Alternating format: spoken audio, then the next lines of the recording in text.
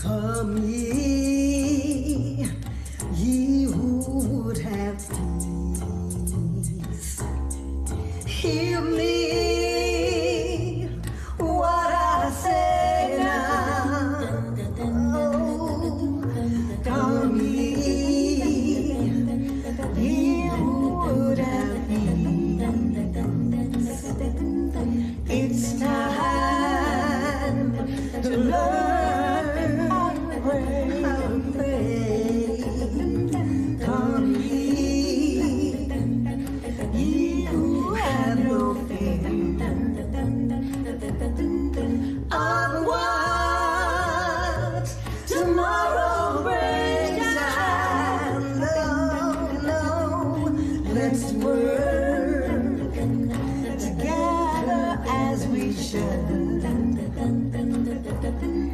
and fight to save our life. Come ye, you who would have loved. It's time to take our stand now. Oh, yeah, don't mind abusing my feelings. For the love of your fellow man, come ye,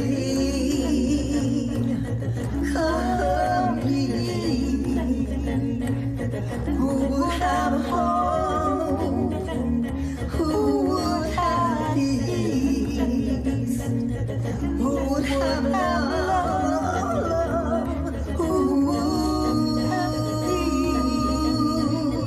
have peace. Come ye, come ye, come ye, come ye, come ye.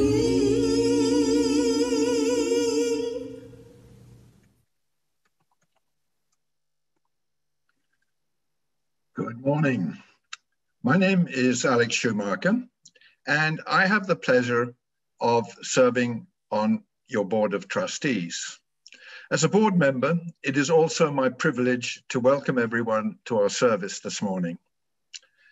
Today, the service will focus on the call for racial justice, a theme fundamental to the functioning of a democratic, fair, and peaceful society, beginning, of course, with our own interpersonal relationships.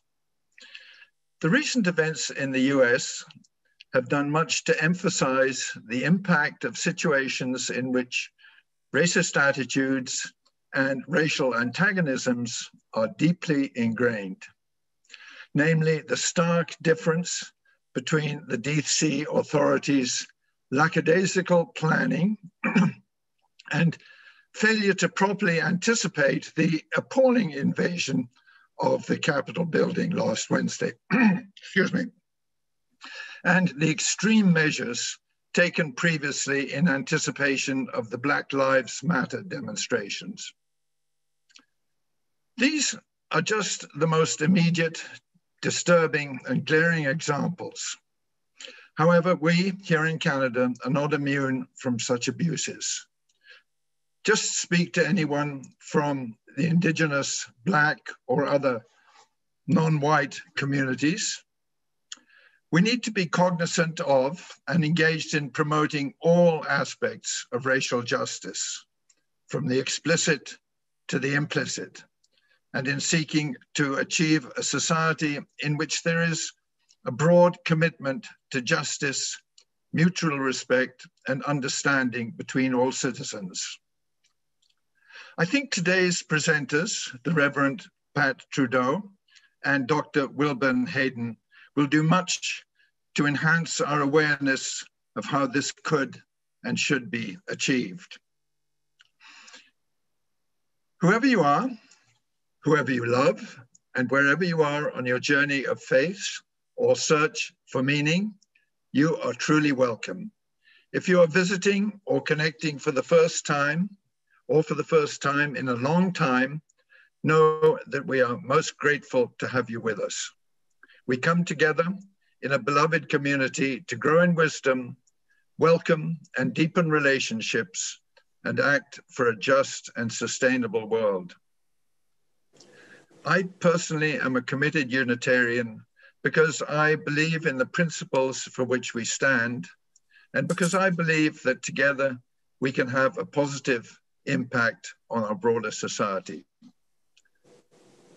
We acknowledge that this meeting takes place on the traditional territories of the people of the Blackfoot Confederacy, comprising the Siksika, Pegunim, and Kainai First Nations, as well as the Tsuut'ina First Nation and the Stoney Nakoda, including the Chiniki, Bearspaw, and Wesley First Nations of the Treaty 7 region of southern Alberta.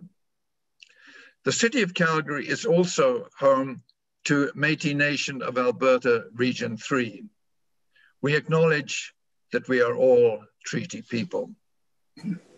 I have just one announcement, which is to urge everyone to consider offering something for the time and talent auction. The deadline for submitting your auction proposals to Lids Blackstock is January the 16th. Your auction item can be offered anytime between now and December the 31st, 2021.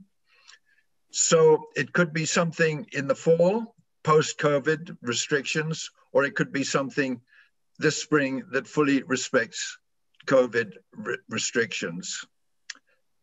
And we will now go to Lynn Nugent for our chalice lighting. We light our chalice this morning with a prayer written by Reverend Joseph Cherry. If we have any hope of transforming the world and changing ourselves, we must be bold enough to step into our discomfort, brave enough to be clumsy about it, loving enough to forgive ourselves and others. May we, be, as a people of faith, be granted the strength to be so bold, so brave, and so loving. With these words, let us light our chalice.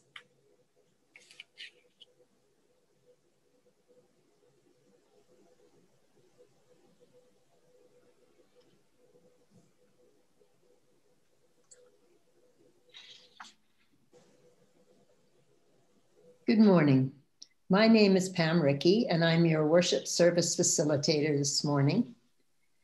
And I greet you welcome to today's service, and especially to our guest service presenter, the Reverend Pat Trudeau, accompanied by her husband, Dr. Wilburn Hayden. This service is the final component of the workshop series, Dismantling Racism in Canada, that Reverend Trudeau and Dr. Hayden began with us back in October 2020, unpacking racism in Canada and exploring ways for us to become allies in dismantling the racial barriers in our congregations and in the wider community. Reverend Patricia Trudeau is a Unitarian Universalist minister whose previous careers include social work, counseling, and children's religious education. She and her family have been active in Neighborhood UU Congregation in Toronto since 2007. Reverend Trudeau has a wealth of skills and interests in pastoral care, social justice, particularly focused on her work in racial justice and building skills as a white ally, and teaching and dance. Dr. Wilburn Hayden has been a university professor and social worker since 1973. He teaches and writes from critical race and anti-oppression perspectives. Growing up in the segregated Southern USA, he knows of the racial injustice struggle in the USA and Canada firsthand. His social work practice experiences include being the chief social worker in a state prison, organizing within disadvantaged communities, directing a human services agency, and involvement in political campaigns in North America. I'd like to thank them both for their workshop and for this service. I'd also like to take a minute to express our appreciation to the many others involved in bringing this worship service to life today. Mitch Mitchell and Hendrik Shank, our AV team for today, Ev Duar for the PowerPoint slides, music director Jane Perry, DRE Sheila McMaster for keeping us connected with our children and youth, Lynn Nugent and Mariana Louise Kovar for our chalice table and chalice words, and Alex Schumacher for our board greeting and offertory words. And finally, special thanks to Jane Perry and Lynn Nugent for helping me put all of this together today. Good morning, friends. It's good to be together with you again in this virtual environment. I have participated in Pat and Wilburn's anti-racism workshop, anti-Black racism workshop over these last many weeks, and I'm grateful for my learnings. Some of my learnings are what it means to be a white ally and a white musician performing African-American spirituals and civil rights songs in a Unitarian context. I recognize as a white person, mine is not a history of enslavement of great-grandmothers and great-grandfathers, but as a white ally, I can stand with those who claim that history. Mine is not a history as a white person of having directly experienced anti-Black racism leveled at me, but as a white ally, I can stand with people who have had that experience, with our Black siblings and cousins. So in singing through our music this morning, if you don't happen to be Black yourself, consider how you can step up as an ally to Black siblings and cousins in singing this music. Let's sing together our first song. This is an African-American folk song called I'm on My Way to the Freedom Land. Here we go.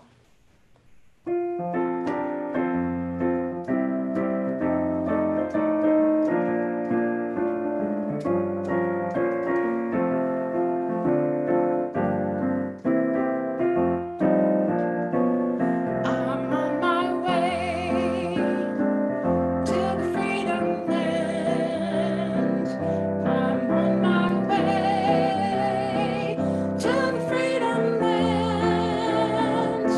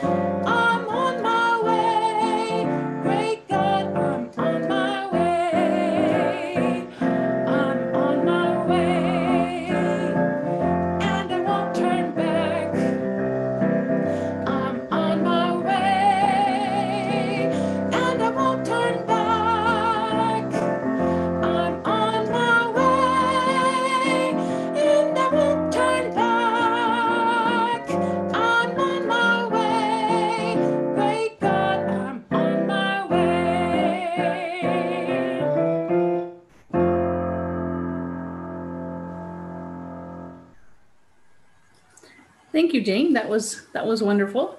And today, the youth are going to be doing Chorus of Faith's Beloved Community, and they're going to focus on what interfaith work can look like. And they're going to be learning about the 1965 March at Selma.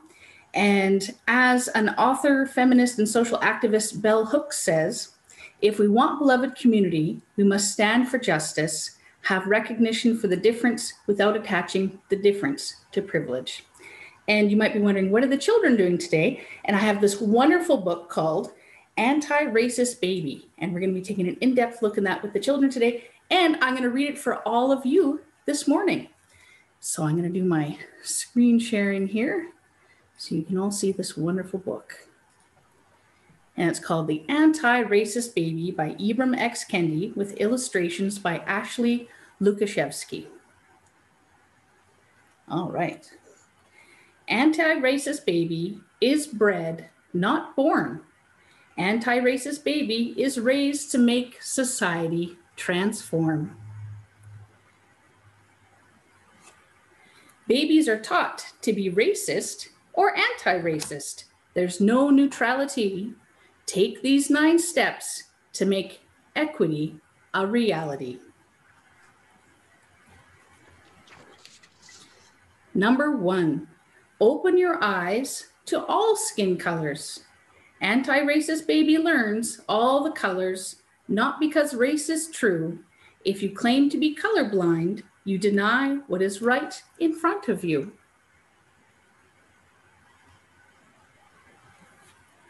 Number 2, use your words to talk about race. No one will see racism if we only stay silent. If we don't name racism, it won't stop being so violent. Number 3, point at policies as the problem, not people. Some people get more while others get less because policies don't always grant equal access. Number 4, shout. There's nothing wrong with people. Even though all races are not treated the same, we are all human, Anti-Racist Baby can proclaim. Number 5, celebrate all of our differences. Anti-Racist Baby doesn't see certain groups as better or worse. Anti-Racist Baby loves a world that's truly diverse. Number 6, knock down the stack of cultural blocks. Anti-Racist Baby appreciates how groups speak and dance and create as they choose. Anti-Racist Baby welcomes all groups voicing their unique views. Number 7, confess when being racist. Nothing disrupts racism more than when we confess the racist ideas that we sometimes express. And number 8, grow to be an anti-racist. Anti-Racist Baby is always learning and changing and growing. An Anti-Racist Baby stays curious about all people and isn't all-knowing.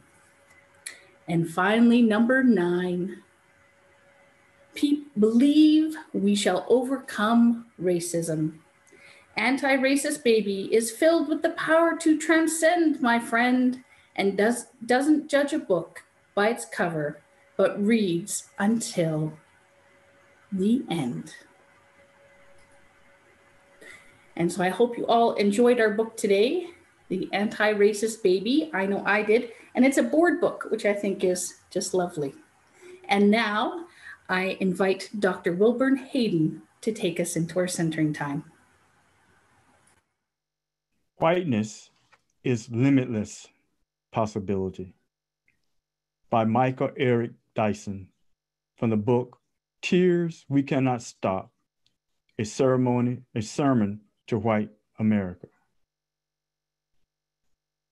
My dear friends, please try to understand that whiteness is limitless possibility. It is universal and invisible. That's why many of you are offended by any reference to race. You believe you are acting and thinking neutrally, objectively, and without preference for one group or the next, including your own. You see yourselves as colorless until Black folk dump the garbage of race on your heads. At your best moments, you may concede that you started the race game, but you swear to the God you love that it is we Black folk who keep it going.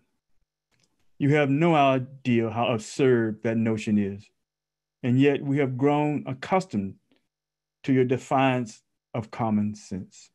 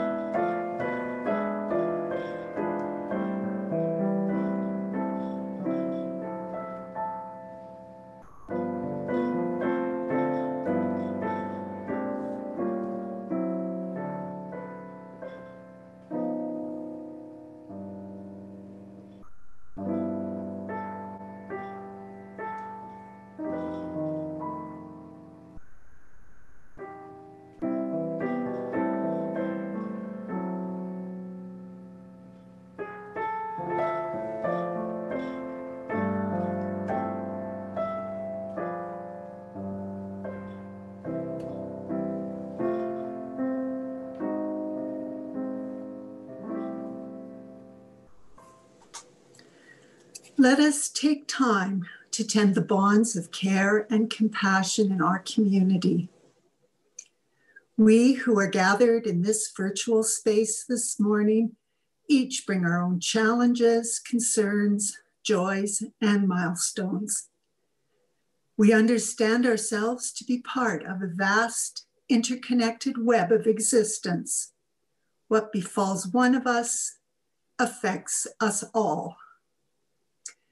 As we gather this morning, we acknowledge our many concerns, both personal and in the wider world. Let each of us take time to name out loud or hold in our hearts all those who are struggling, including ourselves, naming our own fears and struggles. Let us light our candle of concern.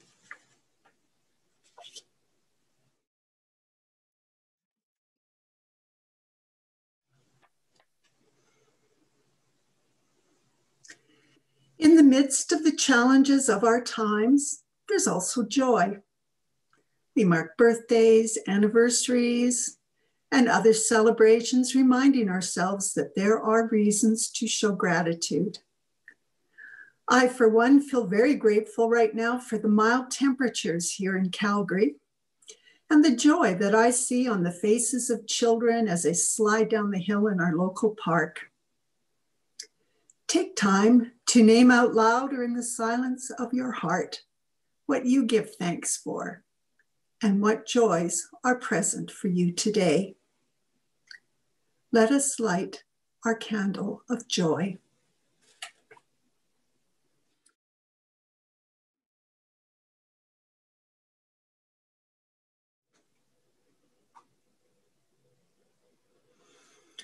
We light our global candle this morning to acknowledge the civil strife being experienced by our neighbor to the south.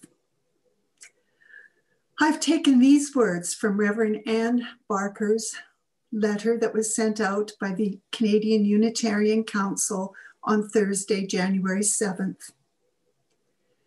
We Unitarian Universalists are concerned by the frightful political uprisings and events which occurred in the US this week. Our spirits are with all those who are impacted, and we share anger, frustration, and fear around these threats.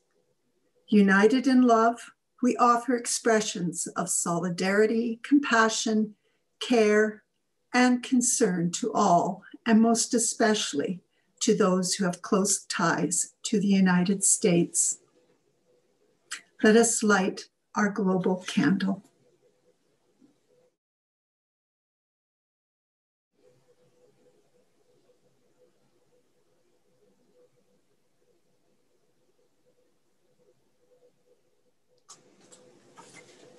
I locate today's message in the first principle, the inherent worth and dignity of every person. That's a principle we are familiar with. And I will speak later on briefly about the proposed eighth principle, which is perhaps less familiar to many people. We need the principles as we move from tolerance to acceptance to engagement, to our engagement as allies, and dare I say, as advocates. Love will guide us, yes, but we need the principles to keep us grounded in our search. And we are fortunate as Unitarian Universalists to have our principles. We also use our principles in relation to practice, a spiritual practice, whatever that is for you. I locate myself also as the minister of Northwest Fellowship of Toronto, having been active many years at the Neighborhood Unitarian Congregation. I now serve there as minister. I locate myself as a minister, wife, mother, sister, friend, and as a white ally in this struggle. And I want to tell you right off the bat that being the wife of Dr. Wilburn Hayden and the mother of Donovan, Hayden, a Black activist, does not let me off the hook. It never gives me a free pass. I have to do the work every day. And in many ways, I'm aware every day of the ways that I fail. I locate myself as the offspring of Scottish grandparents who migrated to Western Canada in 1910 to settle 160 acres of free land in Saskatchewan. Until recently, I cherished the narrative of brave homesteaders who developed virgin land, raised their 4 daughters, and survived the Depression, the drought, poverty, and Canadian winters. It never occurred to me that they were colonial settlers rather than just homesteaders. They were people who took over land previously inhabited by Indigenous people, and there were flags. My aunt recalled finding a buffalo skull on the land and arrowheads. It was not until my partner, Wilburn Hayden, a researcher of Black history in Canada, began digging into the history of Western Canada that I had any notion that Black people had lived in Western Canada, faced harsh discrimination, and eventually moved or disappeared. He spoke to you about this history on November 8th in 2020. Could they, my grandparents, have ever imagined a granddaughter married to a Black man from North Carolina who would have the audacity to sniff around archives, libraries, and graveyards in the West looking for evidence of Black settlements? This one town comes to mind, Breton, Alberta. We went there and looked through the archives and actually crawled along the ground looking for markers, graveyard markers of Black settlers. Or could they have imagined having me and their Black great-grandson accompany Wilburn on his search? Now, it's not lost on me that the focus for many Canadian Unitarians is often reconciliation and restorative justice for Indigenous people, and justly so. When one looks at the numbers and the history, I contend that we do not have to choose Anti-racism in Canada is not an either-or prospect, but a concerted response that resists racism in all of its forms. Author Robin Maynard, points in her book, Policing Black Lives, points out that although the racial histories differ, that many of the results were the same, whether it was a history of annihilation or assimilation. She says, given the historical relationship between slavery and its afterlives and settler colonialism, it should come as no surprise that recent racial organizing has seen a renewed effort in creating Black Indigenous solidarity. I increasingly see Black, white, Indigenous, and racialized people coming together to challenge racism in all its forms, and it's a delightful prospect. It was heartening to see the news coverage of Black Lives Matter protests in early June in Calgary, including a rainbow of people, and to see Black Lives Matter marchers walking down Stephen Avenue Mall on Saturday, October 10th, 2020, 2 days after Bishop McNally students ended their anti-racism walkout with a peaceful sit-in outside Calgary's police headquarters. That was on October 8th.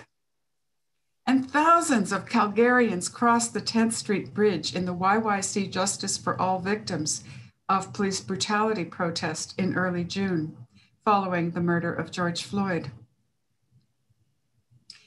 In early June, the week of the murder of George Floyd and the ensuing protests, our 23-year-old son, who's a Black activist, Donovan, called us after participating in Pittsburgh demonstrations where police had responded with flares, tear gas, beatings, and rubber bullets.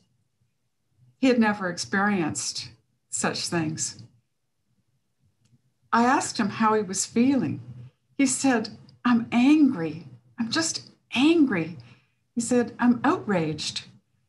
He had felt nauseous from the tear gas, but he felt like he was doing something worthwhile as someone in the front lines. On Wednesday, he came over for dinner. He glanced at the screen. Of course, we were watching what was going on Capitol Hill.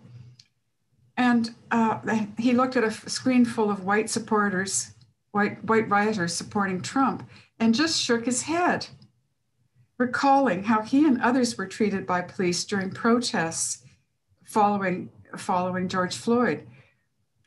He said, "We were just walking, Mom, and the police opened fire. We were protesting, not destroying state property, and we were cut down repeatedly. That is what happens to Black people rising up. The police respond with violence." Now, I was sitting there. I had been watching the footage for maybe 2 hours, and it had never occurred to me what the racial mix was. I noticed myself not noticing the whiteness of the crowd attacking the Capitol.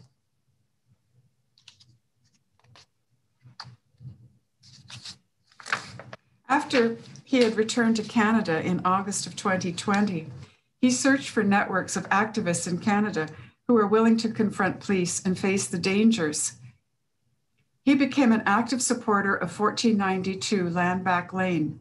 Indigenous land defenders had mobilized to stop a housing development project bordering the town of Caledonia near Hamilton on territorial land. He finds himself each time he goes being a visitor, not a leader, not at the front of the line. He finds himself being asked to chop wood and keep the fire going, simple tasks, because he is a visitor. Many of us end up being visitors in the struggle. Sometimes I find myself wondering what to do. Can I do that might have an impact? Often our roles seem diminished as white Unitarians, and especially as we age. One friend, a tireless 70-year-old activist, shared what he feels about being impotent. He said, I feel impotent because he can no longer join the protests. I could relate. He does speak out just by writing and dialoguing about race, by supporting those who are on the front lines of the protest. But it just doesn't seem like enough. It just doesn't seem like enough. Many Unitarians feel inadequate, shy, and uncertain, underqualified in speaking about racism, and so they remain silent. I might say the wrong thing, is a comment I often hear. Speaking for myself, I often say too little or simply too much, and at the wrong time. My humor can be ill-placed. White people have the option to speak out and wait for, or wait out the time, wait for a better time, or say nothing. Racialized people cannot absent themselves or let their silence be interpreted as assent. White silence can often be seen as a form of violence by those whose voices are not heard and whose words are devalued. To go deeper into the subject, I recommend the book that I mentioned, Policing Black Lives, State Violence in Canada from Slavery to the Present. And I'll ask, perhaps Wilburn, you would put it in the chat, in which Robert Maynard traces the living legacy of slavery across multiple institutions in Canada, shedding light on the state's role in perpetuating contemporary Black poverty and unemployment, racial profiling, law enforcement, violence, incarceration, immigration detention, deportation, exploitative migrant labor practices, disproportionate child removal, and low graduation rates. No part of Canada is innocent in the history of disrespecting of Black lives and Black bodies. For months now, I have pondered the questions posed by fellow white Canadians, many Unitarians, in the midst of anti-racism pushback, and I've decided to just simply invert the questions. People ask, why now? Why now? We're in the midst of COVID. And I ask, why not now? Why not now? It's all coming together like pieces of a puzzle, or perhaps as great slabs colliding and producing friction. This is no surprise. The forces of racism, injustice, policing, pandemic, and poverty are intrinsically woven together. Why such a strong reaction here in Canada? People ask, thinking that Canada is immune, innocent. Why not Canada? As many of you know, Canada has a history of racism that has been largely ignored. We have a disgraceful record of police brutality toward unarmed, racialized people that is largely not recorded or quantified. We as Canadians have not kept race-based data on police arrests or the disproportionate effects of COVID-19 on racialized people who form a large segment of the front lines of workers in healthcare and service industries. What we don't know cannot hurt us, or could it? Can it? And people ask, what has it got to do with me? Why not you? Why not me? Why not all of us? It's not uncommon to hear white people say, I am a good person. I have Black neighbors and I always speak to them. I work with Black people, have friends who are Black. I treat everyone the same. The reality is that we inhabit a system that enculturates us from the time we can talk. Both white and non-whites absorb centuries of message about their place in society. We learn that non-whites are inferior, even before we can speak. We learn that police are good and protect us. The police officer is our friend. We learn that we are entitled to the best things in life and have to be careful not to let others steal or loot it. We deserve our comfort and fear disruptions. Ultimately, the question arises, what can we do? What can we do about it? What are we called to do? I ask. someone in the workshop put it, and I paraphrase, but I remember her saying at the end of one of the sessions or one of the days, okay, I get it. I get it. Now what can we do? Good question. CUC acknowledged in a statement online that not everyone feels safe or is able to join the demonstrations, but we can all do something. As we move from fear to engagement, we can all do something, no matter how small it feels. Mother Teresa said, I cannot do great things. I can only do small things with great love.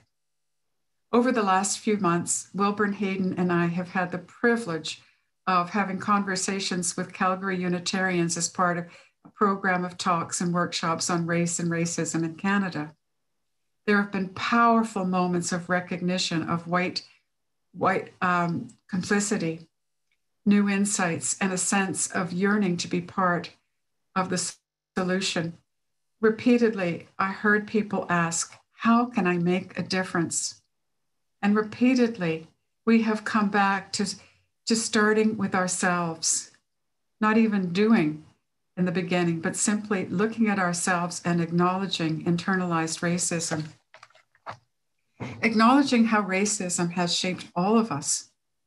Racism is like an invisible gas that we all breathe.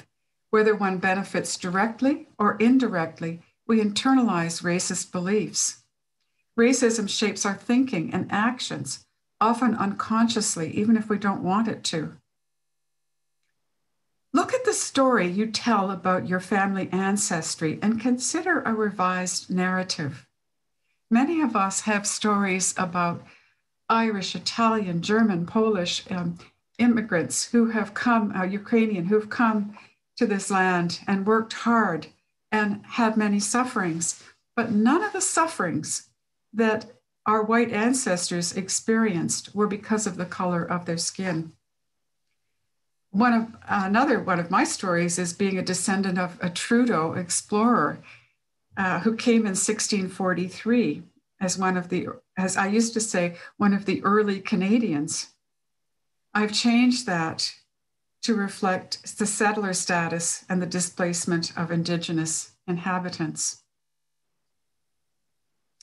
Listen more and speak less.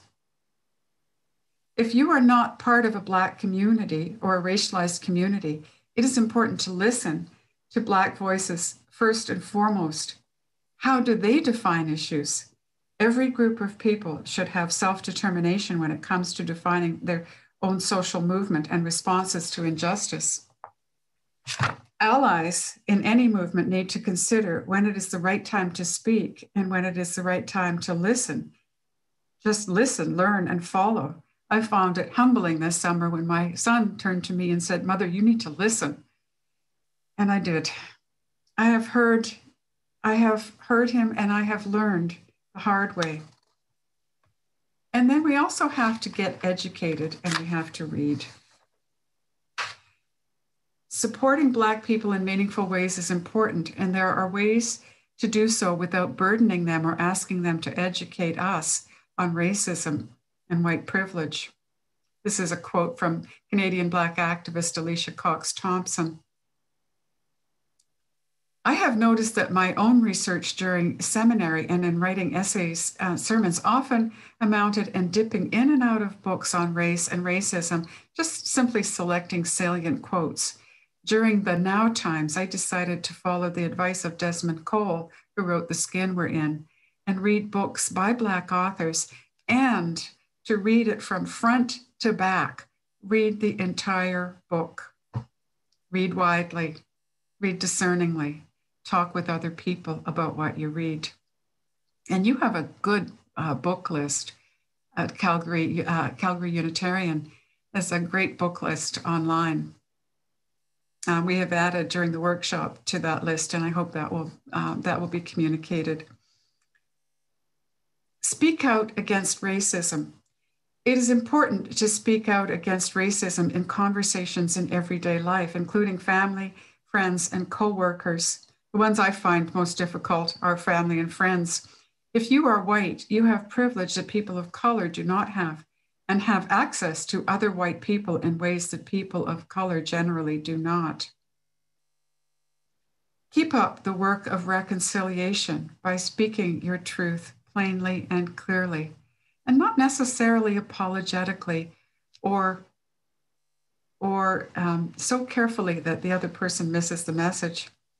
Demand race-based data. In some provinces, demographic data suggests that racialized minority groups are overrepresented in reported cases of COVID-19. In Alberta, no such data is publicly available, at least not yet. And this is not absolutely true of all the provinces. A single action that will help combat systemic and institutionalized racism in Canada for Calgarians and Albertans is to support collecting race-based data on COVID-19 in whatever way you can do so, or whatever way you feel comfortable doing. Donate to community organizations that support Black Lives Matter. Black Lives Matter Canada is a place to send donations. And during the workshop, we came up with many other places. They are providing, Black Lives Matter is providing a Freedom School, a Black History program for children in Alberta, I believe. Consider supporting the addition of an 8th principle. Consider it, research it. And that would be a whole other sermon talking about that. But I believe that more will be coming your way in the next few months in Calgary as Calgary Unitarians look at the 8th principle. The other principles do not cover it. They do not cover it. And what I like about this principle is that it uses action words. And as Wilburn emphasizes, requires us to be accountable. The principle reads, we the member congregations of the I wrote of the CUC, we're not there yet. Right now it reads, we the member congregations of the UUA covenant to affirm and promote, journeying towards spiritual wholeness by working to build a diverse, multicultural, beloved community by our actions that accountably dismantle racism and other oppressions in ourselves and other institutions. Finally, I want to invite all of us as Unitarians, and in particular white Unitarians, who have mostly experienced the police as operating in our interests, to pause, to breathe, to open your hearts as we, begin to deeply interrogate this and other state systems.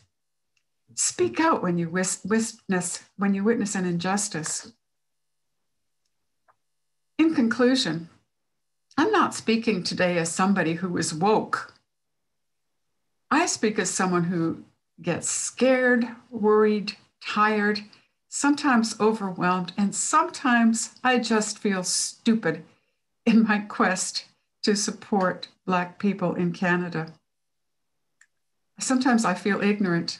I am often frustrated by not being at the center and feeling so peripheral to the struggle. It seems like the things I do are just so small. I'm speaking to you as a wife, mother, as a white Canadian with many privileges who experiences racist thoughts and sentiments every day and makes mistakes. At those times, when I want to take a break, I ask myself the hard questions and again. Not questions like, what's wrong with them? Or how can I fix this? But rather questions like, what are my privileges? What can I do differently in my own life? And how am I complicit?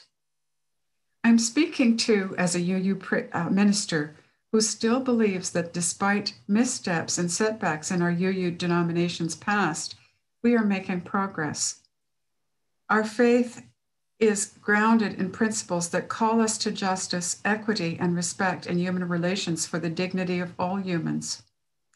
I just want to hear those principles spoken out a little louder, called out a little clearer toward collective action and engagement, accountable action and engagement. I am in favor of the proposed 8th principle that is being considered by the UUA and is being discussed and studied here in Canada. I would I would be glad to expand on that in any discussions we have in the future. There is a deeper layer of understanding of race and racism that our faith calls us to pursue. May we find that understanding and the strength to take the path forward. Today, I ask one more hard question. What can we do to address the harm done to Black, Indigenous, and racialized people in our life, communities, and congregations? Whatever it is, let's do it together. We can all do something. In the words of Melanie Moore, a songwriter, workshop leader, activist, you got to put one foot in front of the other and lead with love. Don't give up hope.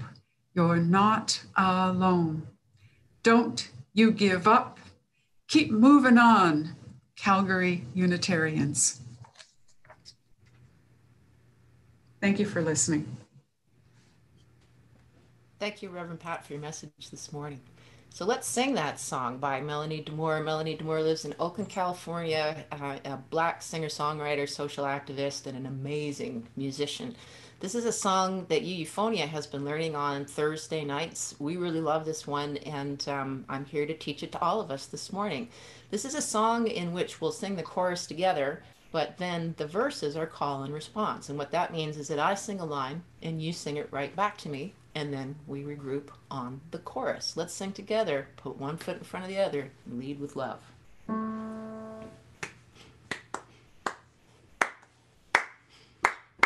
You gotta put one foot in front of the other and lead with love. Put one foot in front of the other and lead with love. You gotta put one foot in front of the other and lead with love. Put one foot in front of the other and lead with love. Don't give up hope. You're not alone. Don't you give up. Keep moving on. You gotta put one foot in front of the other and lead with love. Put one foot in front of the other and lead with love. You gotta put one foot in front of the other and lead with love. Put one foot in front of the other and lead with love. Lift up your eyes. Don't you despair. Look up ahead, the path is there. You gotta put one foot in front of the other and lead with love. Put one foot in front of the other and lead with love. You gotta put one foot in front of the other and lead with love. Put one foot in front of the other and lead with love. I know you're scared. And I'm scared too, but here I am, right next to you. We ought to put one foot in front of the other and lead with love. Put one foot in front of the other and lead with love. We gotta put one foot in front of the other and lead with love. Put one foot in front of the other and lead with love, and lead with love, and lead with love. Please take a few minutes now to appreciate our connections to each other and to the broader community, even if many of them have to be maintained virtually right now, and to recognize that we are truly together. Together, we have a voice for the common good that reaches well beyond our immediate community. Our web of connections, our community, is especially important in this challenging time. This congregation's vitality and ability to play an important role for each of us and in the wider community is sustained by each of our willingness to give and to receive. So please consider now how you might further your role with this congregation either financially or by contributing your time, knowledge, and skills. Thank you very much.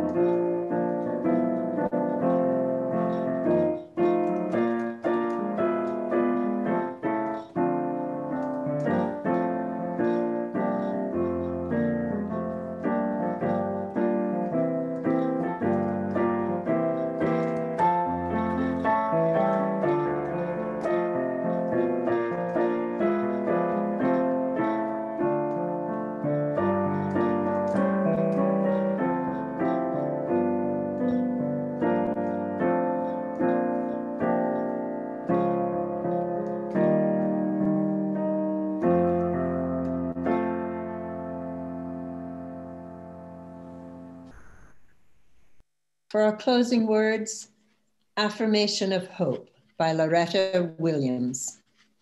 We, bearers of the dream, affirm that a new vision of hope is emerging. We pledge to work for that community in which justice will be actively present. We affirm that there is struggle yet ahead, yet we know that in the struggle is the hope for the future. We affirm that we are co-creators of the future, not passive pawns. And we stand united in affirmation of our hope and vision of a just and inclusive society. We affirm the unity of all persons. We affirm brotherhood and sisterhood that allows us to touch upon each other's humanity. We affirm a unity that opens our eyes, ears, and hearts to see the different but common forms of oppression, suffering, and pain. Yet we are one in the image of God, and we celebrate our hopes for human unity. Within ourselves and within the gathered community, we will discover the strength not to hide in indifference. Affirming that hope, publicly expressed, energizes and enables us to move forward. Together, we pledge action to transcend barriers, be they racial, political, economic, social, or religious. We pledge to make our tomorrows become our todays. The final song we're going to sing together this morning is I Wish I Knew How It Would Feel to Be Free. And this is a piece a lot of people think Nina Simone wrote because she very famously performed this song a lot at jazz festivals, at protests, on recording. But it was written by Billy Taylor and Dick Dallas and made famous by the amazing Nina Simone. Let's sing this one together.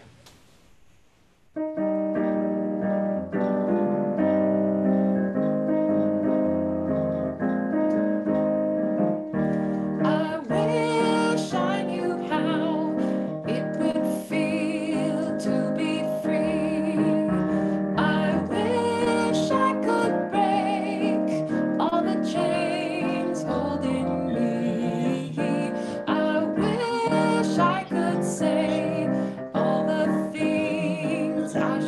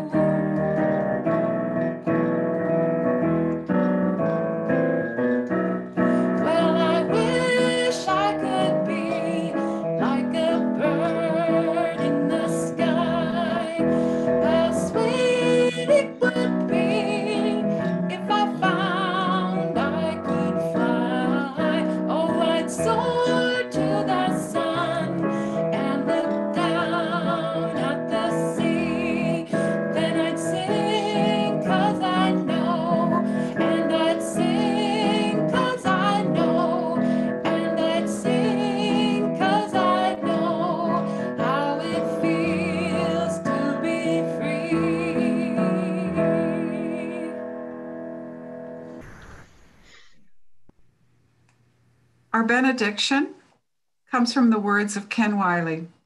Our ancestors, principles, and fellow humans are calling on us to promote, affirm with deeds and words, Black Lives Matter. We extinguish our chalice this morning, affirming that hope, publicly expressed, energizes, enables us to move forward. Together, let us pledge action to transcend barriers, be they racial, political, economic, social, or religious. Let it be so.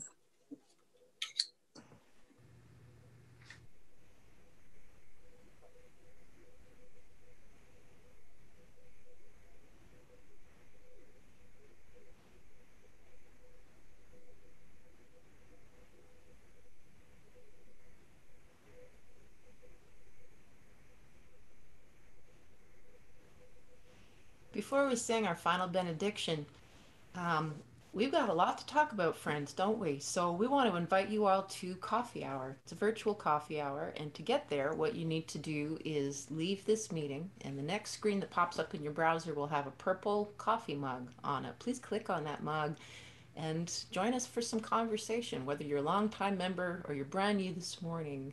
We'd be happy to see you there. Let's sing together our closing benediction, Spirit of Life.